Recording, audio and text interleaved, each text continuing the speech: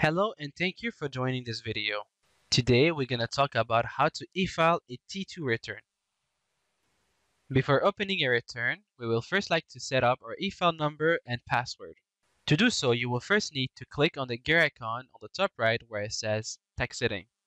Here, you can enter the information needed for your e-file number and also your password. You can also enter your Prepare information on the Prepare tab. Once all set up, you can go ahead, click on the Save button. And now you can go to the return where we're trying to e-file. For us, it will be correct landscaping. So go ahead and click on View Return. Before e-filing, you will first need to check your Auditor tab on your left side. Make sure that all your warnings and issues are all fixed. You can fix these warnings and issues by clicking on them, and it will bring you to where the issue is. Or you can just check mark the warning or the issue. When your auditor is fixed, you can directly go to e-file on the top right. Click on it and you will see a drop down. This drop down will show you all the different forms that can be e-filed. If you're trying to e-file the T2 jacket, go ahead and click on the T2 Federal. It will bring you to the e-file menu. If you look at the Federal summary here, it gives you a quick summary of your T2 before e-filing. So you can have a look on the numbers and just make sure that everything looks correct. Here will ask you your e-file number and password.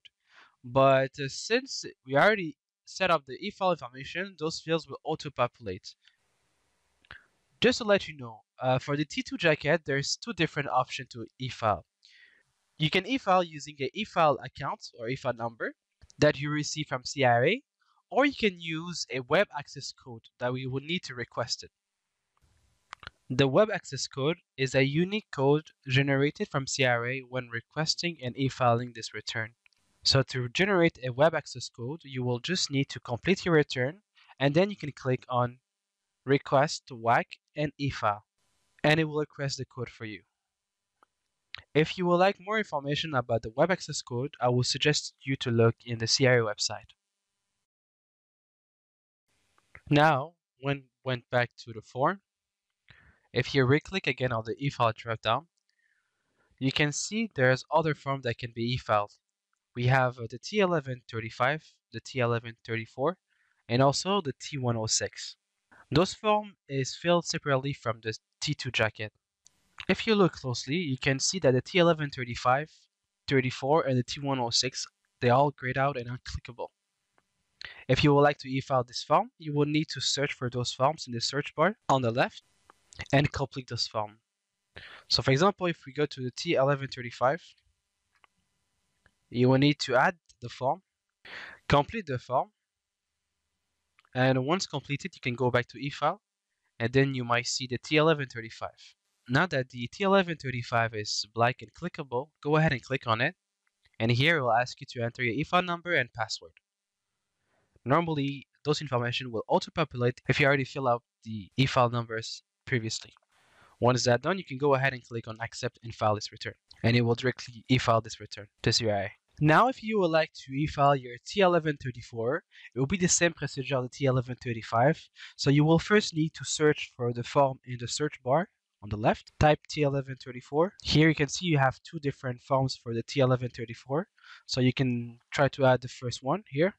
You will need to complete this return. So normally you will see first item. If you would like to add more item, you can click on Add New, or you can also directly go to Details. Then you will need to complete this return. And if you have to, you can also complete the T1134 sum. And you will need to complete, if you go on the left side and just go a bit down under T1134 sum, you have different sections.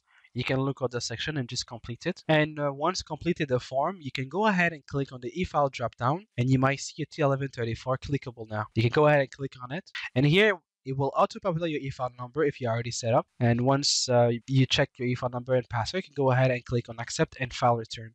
Now, if you would like to e-file your T106, it will be the same procedure as the previous form. So you will have to search for the form, and then you might need to add the forms. Here you can add a new item if you would like to, or just go on Details and then complete this form. And then once you complete the T106, you can also look at your T106 sum and just to try to complete that one too if you have to. And once complete, you can go ahead and click on e-file, and then you might see the T106 clickable. You can go ahead and click on it, and then it will ask your e-file number and password. You can accept and file this return.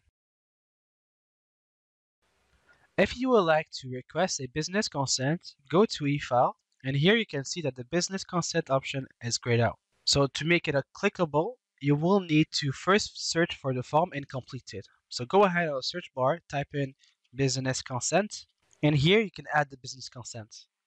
Once you are in the form, you must first check mark this box right here, where it says enable printing e-file of this authorization request. This box will tell ProTax that this form should be enabled to e-file. When checked, you can go ahead and look for the form and complete it. When done, you can go to e-file and then request the business consent. Here you can see that the e-file business consent menu come up and will ask you your e-file number and password, and when both are correct, you can go ahead and click on accept and file this return. If you would like to cancel your business consent, you will have to complete the form. So go ahead and search for the form, so you can type in cancel, add business cancel, and in the form, you must check mark this box here, where it says enable printing an e-file of this cancellation request. When checked, you can have a look to the form and complete it. Once done, you can go ahead and click on e-file, and then you can cancel business consent. Here, it will ask your e-file number and password, and if it's correct, you can go ahead and click on accept and file this return. This is the end of this video. For more information on how to ProTax, you can visit our YouTube channel. Thank you for watching.